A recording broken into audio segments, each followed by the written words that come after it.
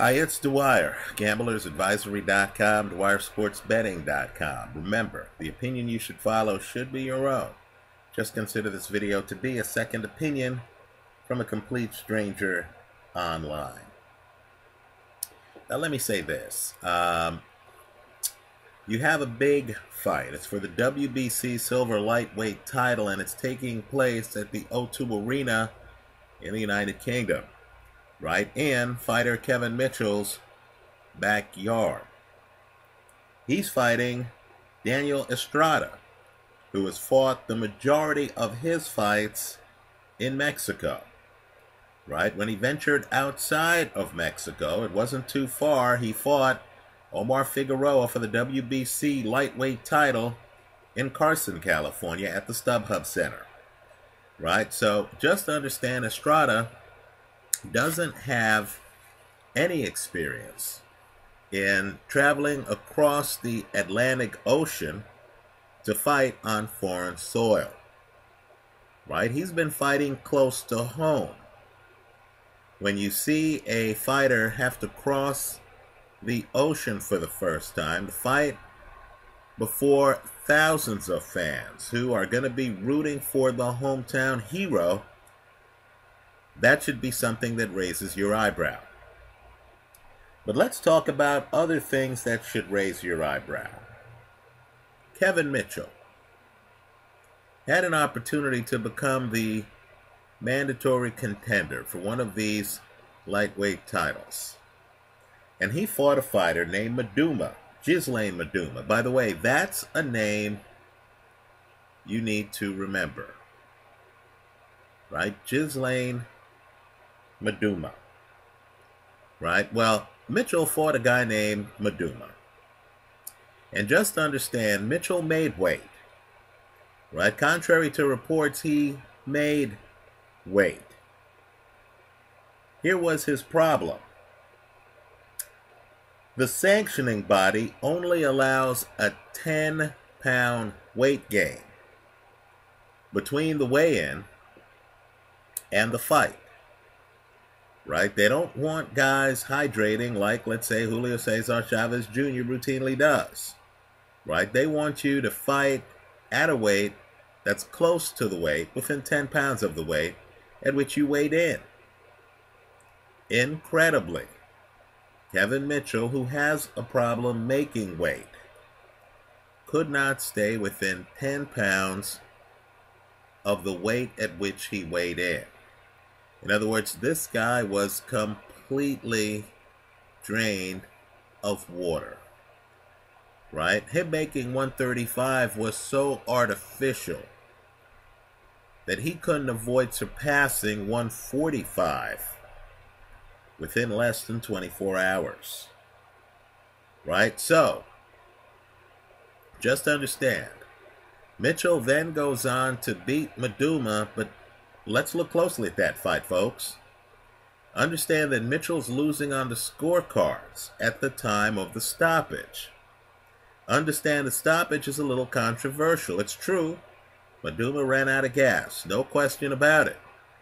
But just understand that stoppage is a little controversial, right? If Maduma pops straight up, no issue. Maduma pops up, makes a move, staggers a little bit, fight's over.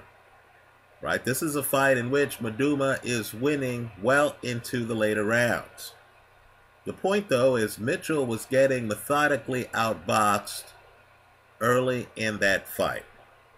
If you're someone who likes to keep track of fighters and who believes that the best value in boxing is in taking a fighter who has blown it in a fight, right? Who has had a bad experience, learns from that experience, gets it together, retools, and comes back and has the talent, right? Then you need to look at Ghislaine Maduma.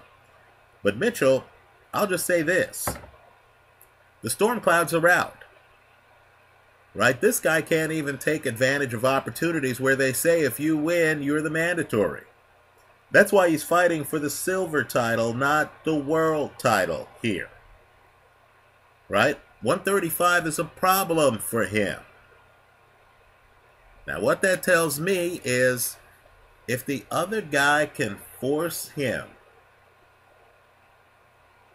to spend a lot of energy, if the other guy can force him to use stamina, to move around the ring, if the other guy makes it tough for Mitchell, if this isn't an early KO where Mitchell shows up, he's barely made weight, he blows out the other guy, we never see him tired, we never see him stressed, right? If this is that fight, Mitchell's condition doesn't matter. But if this is a different fight, where the other guy is using length, the other guy is slick, the other guy can fight on his back foot, the other guy has moves, the other guy knows how to clinch, the other guy knows how to win the slow rounds, how to take this into the later rounds without being completely tired like Maduma. If the other guy can win rounds in second and third gear, and not always have to be in fourth gear to win rounds, right? Mitchell could find himself in trouble. Now, I don't understand these odds. Now, let me stop right here. To folks just stumbling on my videos, understand I take risks, right? I'm not here trying to get a great winning percentage. I'm actually here just trying to make money from the casino. Right? So often I will recommend plays that are against the mainstream. Right? What I'm about to say is very risky. You need to understand that. This is the gambler's advisory part of the internet. Mitchell is a 3-1 favorite and he's fighting at home. What could possibly go wrong? Well, let me just say, on a value play, I like Daniel Estrada in this fight. Right? I'm going to hedge the play with Mitchell by KO. Just understand, Estrada is a greater than 2-1 underdog and has never crossed the Atlantic Ocean to fight on British soil before in his life. But this guy is taller than Kevin Mitchell. He's 5'10 and a half. He can fight on his back foot. He's a boxer puncher. He has a greater than 60% KO ratio. The guy has a very nice jab. Mitchell isn't a smotherer. He's really a chess player who likes to come in, who likes to play chess for a while, and then who wants to pick his spots, come inside with heavy left hooks, right? Come inside with big punches, but he picks his spots. He's not James Kirkland. He's not going to rush in and try to force the issue, right? So to me, that's going to give a guy with better pure boxing skills an opportunity. If you look at the Omar Figueroa film, the fight that Estrada lost, and that was for the world title, right? You're going to see that Figueroa does a James Kirkland. He throws caution to the wind. He's on his front foot. By the way, Figueroa barely made weight. He's on his front foot and he's rushing in on Estrada. I don't think that's Kevin Mitchell's game. Right, I think Mitchell is a guy who needs to pace himself, in part because of weight problems. Right, I think he needs to pace himself. I think he's out of his comfort zone if he starts rushing around.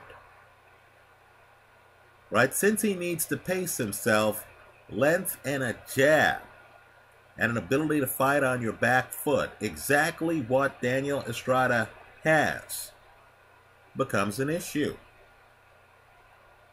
Now, Estrada did get stopped by Omar Figueroa. Mitchell does hit hard. Mitchell certainly has a puncher's chance in this fight. But at these odds, I'm going to take Estrada. At the greater than 2-1 odds, you're getting something like a 9-4 in some books. I like Estrada, the underdog, because my goal is to take money out of the casino. I like Estrada, the underdog, to win the fight hedged with Mitchell by KO. But understand what that means. The fight, after all, is in the United Kingdom. If this gets to the later rounds, and if you end up with the kind of judges who we had in some recent Ricky Burns fights, right?